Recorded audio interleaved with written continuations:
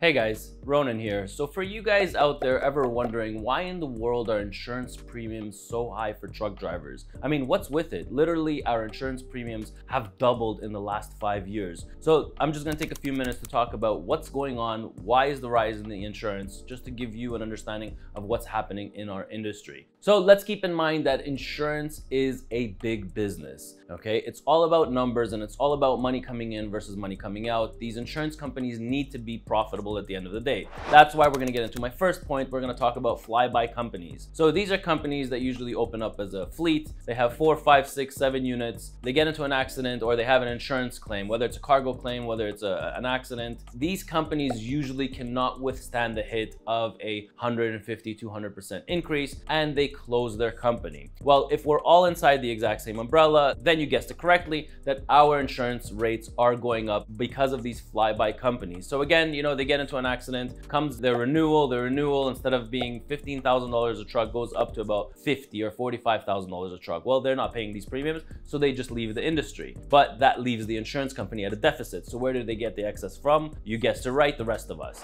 Now let's talk about payouts in the last 10 years. So over the last 10 years, when a driver would get into an accident or a jackknife or, you know, a multi-car collision with no deaths in it, right? So before, the payouts for these insurance companies were a lot less than the payouts today. So payouts today are literally in the millions and tens of millions. So I remember before, you know, normal insurance used to be $1 million when we started out in 2005. Today, normal insurance coverage is you're looking at least between $5 to $10 million is what you need to carry as a carrier. Well, carrying that kind of insurance as a carrier, obviously you guessed it right, that the insurance premiums would go up. So now let's talk about these fleets that are growing at an abnormal pace. Okay, so here you have a company with 50 trucks, and then all of a sudden within the next year they have 75 trucks. Well, that's a 50% increase. And then somehow within 3 or 4 years they have become a fleet of 200, 250 trucks. Well, these kind of companies, they are more looking towards growth. So when you are looking towards growth, you're kind of neglecting safety. And when you neglect safety, then your premiums start rising and they start climbing up real fast. So yes, you're not going to be denied of your insurance, because here in Canada, we have something called facility. So it doesn't matter how bad you are, it doesn't matter how many accidents you've gotten, and it doesn't matter how many people you've killed, facility will insure your trucking company. So fleets are growing at an abnormal pace. But in 2022, all fleets have halted their growth because nobody can get their hands on trucks. So before, when we used to order 20 or 30 trucks per year, well, this year in 2022, you're lucky if you're getting half your order. So somebody like us who ordered 20 units, we're only getting 10 units. Somebody who ordered 100 units are only getting 50 units. So they've literally cut everybody's truck count. They've cut it by half. The new trucks purchases, they've cut it down by half.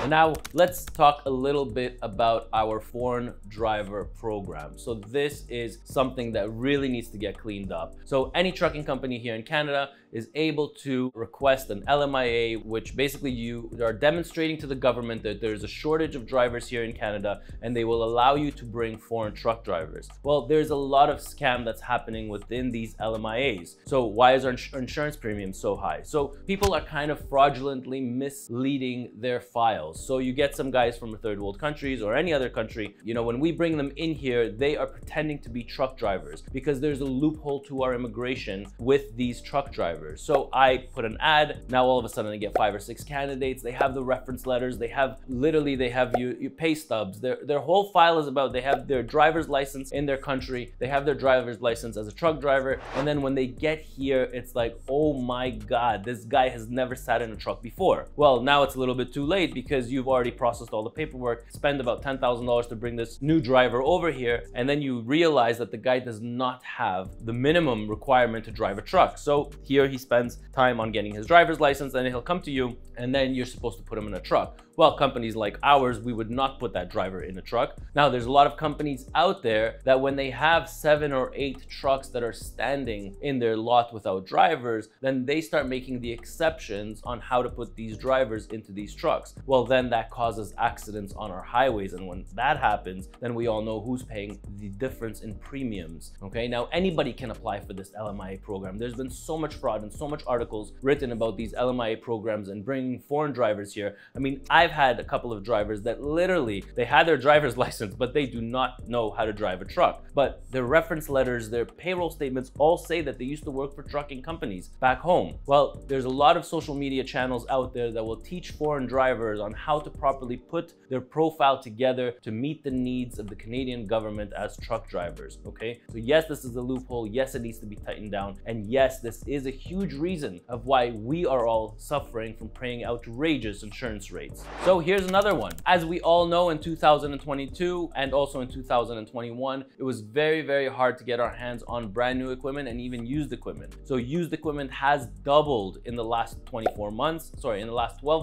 used equipment has doubled. And also, it's very hard to get parts for your truck. So what happens? Naturally, there's a lot of theft happening out there. And this theft is a direct correlation of our insurance premiums. You know, I've heard a lot of the times out there, we've had one of our trucks that somebody tried to steal. You know, it's great that we had the monitoring devices and we got the truck and the trailer, but we did not get the driver that stole the truck. But our monitoring devices have helped us when it comes to cargo theft. So cargo theft is direct relation to why our insurance premiums are high, especially now when it's extremely hard to find used equipment, when it's hard to find new equipment, and also part shortage. So people will steal trucks just for their parts. They know that they can chop up that truck literally within 24 to 48 hours, and those parts will all be on the market the next day. So truck theft is on the rise, and also cargo theft. Now, let's talk a little bit about insurance premiums. So in the US, if I am an owner operator, I want to open up my own authorities, I would like to get my insurance. So I contact a broker, and then that broker would get me approximately, in the US, you're paying for rates between $14,000 to $18,000. And in Canada, we're looking at about $18,000 to $24,000. Yes, that's $18,000 to $24,000 is what a new owner operator that wants to get insured is what he's going to be paying in premium. So when I remember the rates used to be $8,000 and $9,000 back in 2006, 7, and 8. So the insurance market has really ramped up and are charging through the roof. And hopefully you learned something from this video on why the insurance premiums are so high. Now, to wrap up this video, I will talk about the two people that I use, that I've used over the last 15 years. They are unbelievable reps. So if you are looking for insurance out there, I've created a form here below. You can fill it out. It would go to these two people, and then you can decide whoever you feel more comfortable working with. So I'll introduce number one. So first of all, Cynthia Nagamatsu from Hargraft, Schofield. We've been working with her for about 12 years. She is phenomenal. So if you need any insurance, whether it's in Canada or the US, she'll be able to help you out. And the second person that we deal with is Robert Potts from NFP. Has been able to help us out over the last 3 years. I'll link his information also down below. So if you are interested in insurance, these are the people that I trust. These are the people that I use. Feel free to give them a call or fill out this form below and have them give you a call. So do you have anything to add? Do you have any other points that I've missed in this video? Please feel free to put the comments down below. I am extremely responsive, and who knows, maybe I'll make a video just on one of your points. So I'm Ronen, R-O-N-E-N, and hopefully I'll catch you in the next one.